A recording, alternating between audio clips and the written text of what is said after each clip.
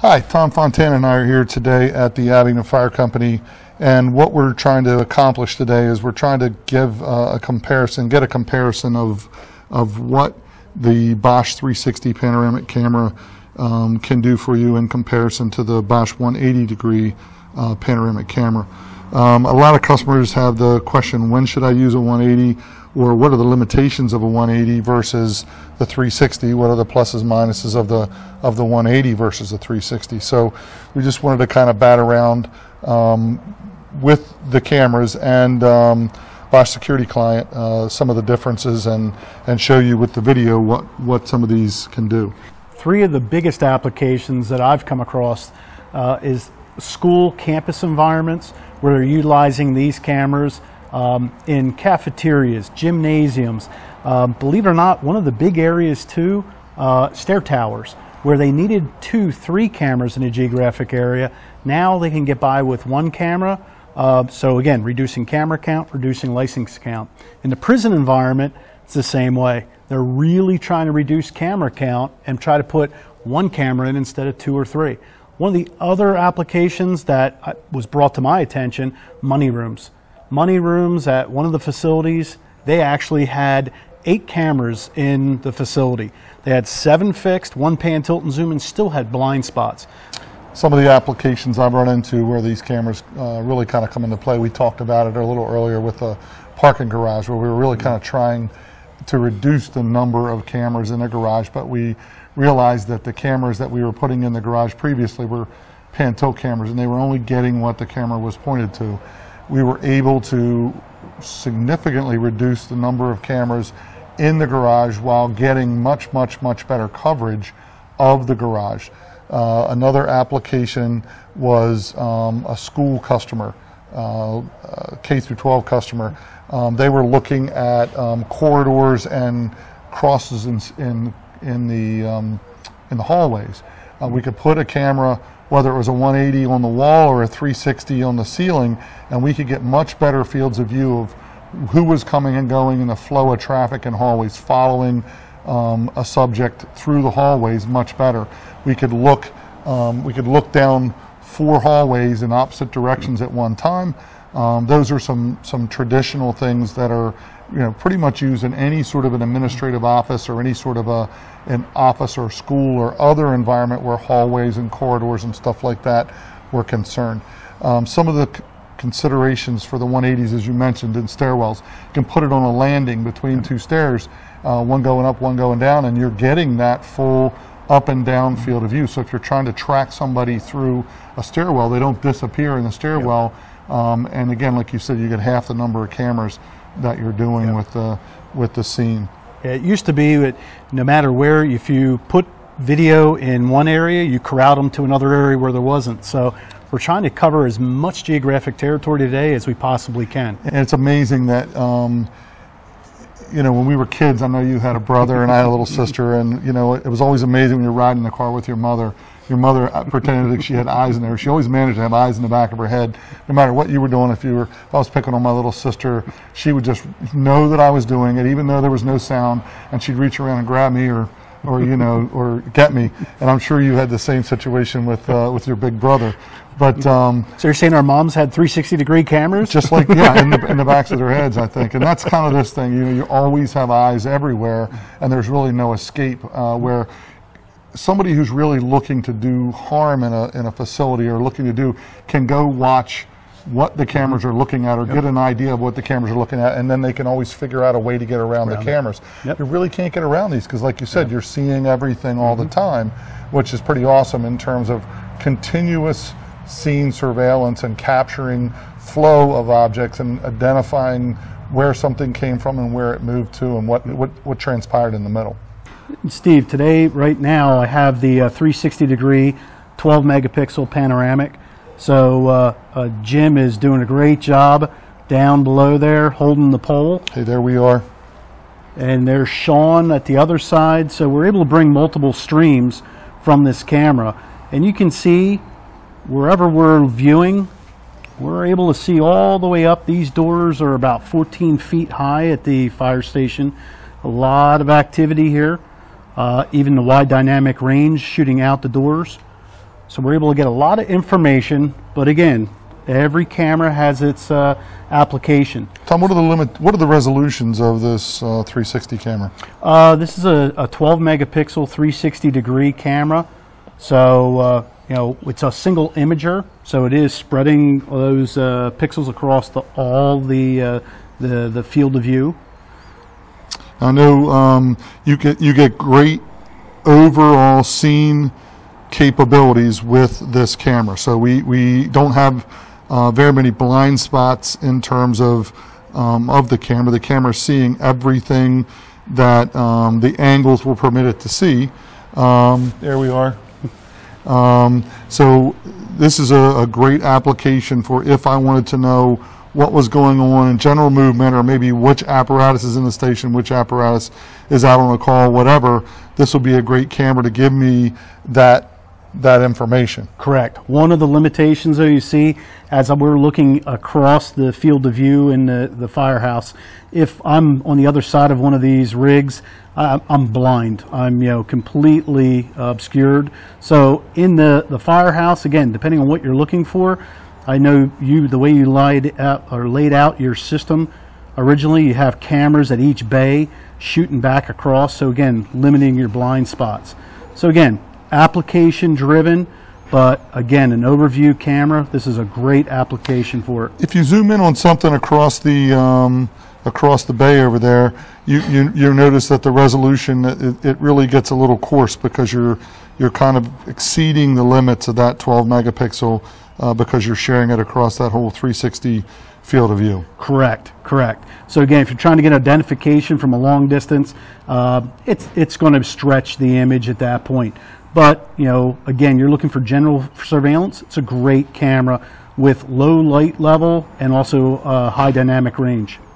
Okay, so now on the screen is the 180. We had the 360 up on the screen prior to this, and now we have the 180.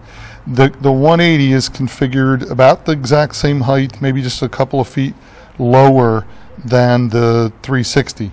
But what you'll see with this is, again, same resolution, 12 megapixel as the 360, but this camera has that 12 megapixel basically forward facing, and it's all in what is a much smaller field of view. So the pixel density, the pixel count for this is much, much higher. So this camera gives us slightly better resolution in the field of view as it's looking out away from the wall where it's located. Steve, in an application for the 180 degree, again, like the 360 can see pretty much everything from almost the horizon below. The 180 now set to a wall and can see all the way up to the sky and pretty much down. So you can see here, we're seeing almost all the way up into the ceiling above it and almost all the way down beneath it.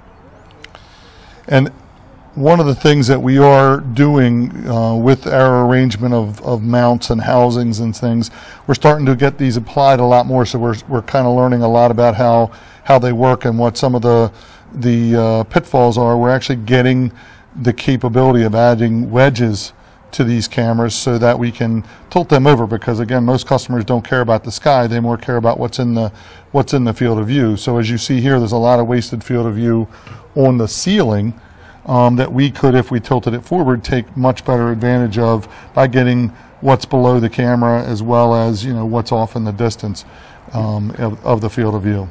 Yeah, with the 180 degree, unlike the 360, because as Steve said, we're looking at more of a directional 180 degree out. We're getting almost twice as much resolution or twice as many pixels in a geographic area. So again, a little bit, even though it's the same 12 megapixel imager, you're getting a little bit better resolution because of more pixels per foot.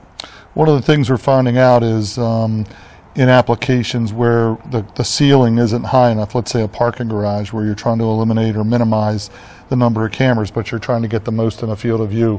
What we're trying to overcome is that the 360 camera, if it's not mounted high enough, doesn't have an angle of enough to be able to cover outward far enough to get long distances away from the camera. So what we found is, in lieu of using a 360, if you get the 180, you can still minimize the number of cameras in that field of view, but you can get that width field of view that you want, as well as that top to bottom field of view up a ramp or along down a path between the cars.